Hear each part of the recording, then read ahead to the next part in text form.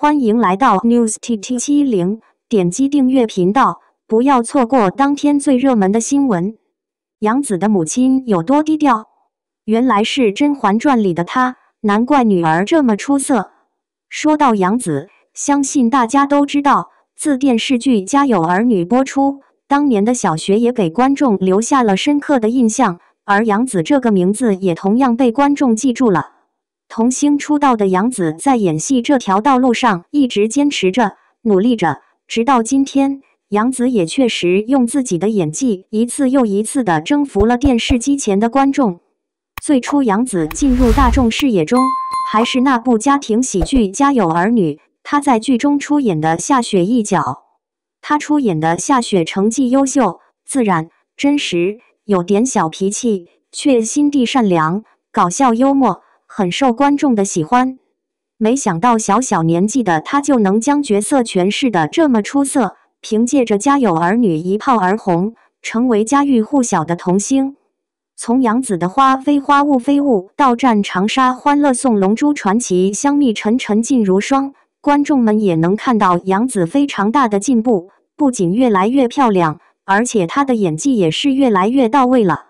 如今的杨紫褪去了幼年时期的稚美，变得时尚起来，在演艺中也获得了观众们的掌声。杨紫并没有出生在很富裕的家庭中，她的父亲是一名令我们都敬佩的消防队员。杨紫从来没有隐瞒过她的身世，因为她觉得自己的父亲是她最大的骄傲。杨紫也常常晒她和父亲的合影，可见她对父亲的崇拜。但是她母亲的身份，大家知道吗？她母亲其实也是一个圈内的人，只是一位比较低调，所以大家都不太了解而已。杨紫的母亲是一位配音演员，名叫马海燕，曾经毕业于国外语言师范学院，因为声音好听，后来学习了配音。在参加工作后，马海燕的声音就不断地出现在影视剧中，她配过音的影视剧不下100部。在我们熟悉的影视剧《天龙八部》《神探狄仁杰》《宝莲灯》等，都有马海燕的声音。在《甄嬛传》中的锦汐姑姑都是由她配音而成的。大家都知道《甄嬛传》是一个大制作的电视剧，这里所用的演员都是大牌演员，所以对于这部剧至关重要的配音演员，肯定也是用的最好的。而杨紫的妈妈在这里配音，足以知道她的妈妈的配音水准了。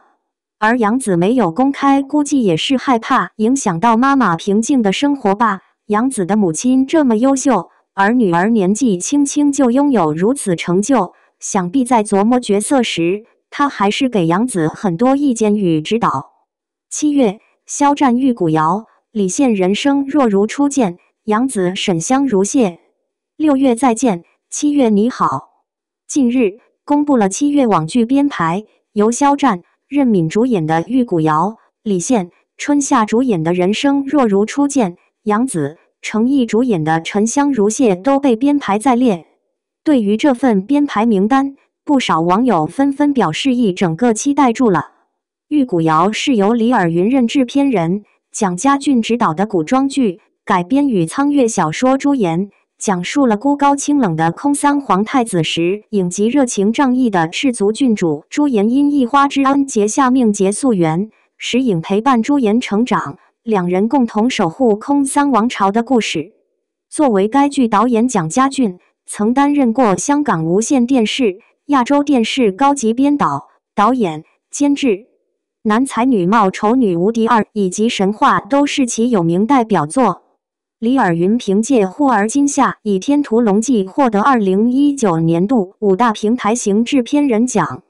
稍微有点差强人意的可能算是剧本了。苍月的朱颜在豆瓣上1600多人打出6.8分，3星、4星、5星评分秋色。不少网友表示集齐了古言影视剧的所有烂梗，师徒恋、逃婚、预言、误解，流畅地讲述了一个最令人厌恶的女主一路挑战阅读极限的狗血故事。朱颜人设不如金碧辉1/10，而石影人设苍白单薄，也爱不起来。该剧在6月21日发布耳香一版海报与情深入古版预告，石影肖战，朱颜任敏，白衣影翩然，红裙在笑颜，一白一红共赴命定姻缘结。纵爱恨难诉，燃情深入骨。在豆瓣上有着 3.7 万人想要观看。人生若如初见是由王伟执导，李现、春夏、魏大勋、周游领衔主演的年代史诗剧，在豆瓣上有着 2.5 万人想看。该剧主要讲述了晚清庚子国变后，青年们走向了不同的人生抉择之路的故事。该剧在2020年5月30日在横店开机，10月28日，该剧宣布杀青，共历时5个月。总集数为44集，暂定7月8号。至于为什么是暂定，网上也是众说纷纭，表示有其他敏感剧情还要修改，暑期能不能上还真说不好了。沈香如屑是由郭虎、任海涛执导，杨紫、程毅领衔主演的仙侠言情剧。该剧改编自苏沫的同名小说，主要讲述了女主严旦与应渊君之间的爱情纠葛故事。该剧于2021年3月12日开机，于10月14日杀青，历时共计7个月，集数40集。该剧从选角时候就赚得沸沸扬扬，不少网友表示程毅很适合，程毅的定妆照惊艳，应渊仙气，唐周侠气，气质和角色贴合度好高。在豆瓣上有着2万人表示想看。7月夏天的太阳像个大火炉，把大地烤得发烫，就连空气也是热烘烘的，人一动就浑身冒汗。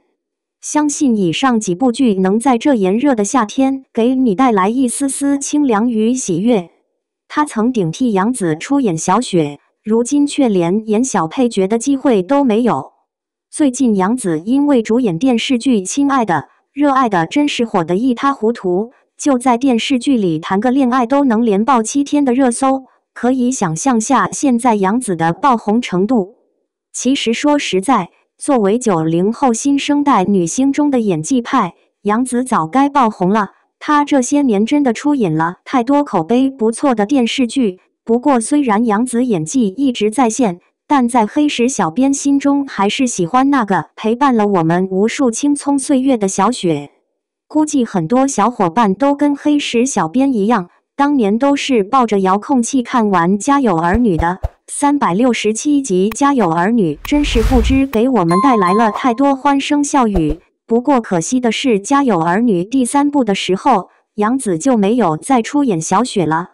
现在杨紫是影视圈红得发紫的当红一线女星，但宁丹琳却在出演完小雪后再也没有任何出名的作品，尤其是她被爆出被一个富二代殴打以后，形象更是一落千丈。虽然两人是因为感情纠纷而大打出手，但她被打得鼻血直流，真是场面太难看。也是这次被打事件后，宁丹琳就开始渐渐淡出了我们视线。如今这么多年过去了，除了去年她出演了一些小配角外，真的再难有作品了。今年就连小配角的角色都没有了，这种对比真是太强烈了。感谢您观看视频。如果您觉得本时事通讯有用，请不要忘记点赞、评论和订阅。祝您生活愉快，充满活力。